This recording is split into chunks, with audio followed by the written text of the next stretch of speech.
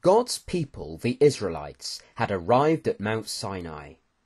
Moses climbed up the mountain, and the Lord gave him a message for the people.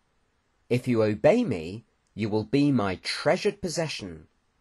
Israel would be a special nation. When the people heard God's message, they said they would do all that he said. God told Moses that none of the people were to go up the mountain or touch it. If any man or beast did so, they would die. On the third day, the people specially washed their clothes because God was going to come down in a thick cloud.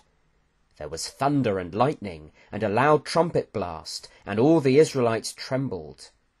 Then Moses went back up the mountain, and God spoke from the mountain and gave these 10 commandments to the people. Number 1, you shall have no other gods before me.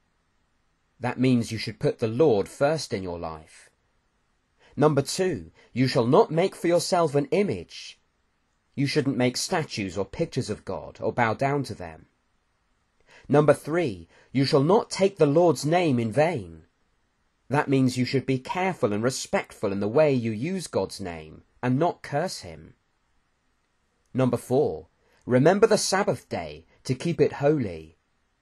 One day each week you should rest from your work and set the day apart for God. Number 5, honor your father and your mother. Show respect to your parents. Number 6, you shall not murder. Treat other people's lives with respect and don't kill them. Number 7, you shall not commit adultery. That means you should be faithful to your husband or wife. Number 8, you shall not steal. Don't take things that belong to other people. Number 9, you shall not bear false witness. Speak the truth and don't lie. Number 10, you shall not covet. That means you shouldn't be jealous about what other people have. These were the 10 important rules that the people were to obey. And these commandments show us how holy God is. He is good and pure and perfect, and to please him, we need to be perfect too.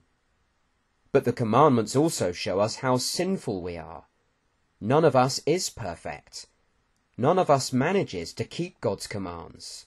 We've all broken them. And the commandments show us we need a saviour.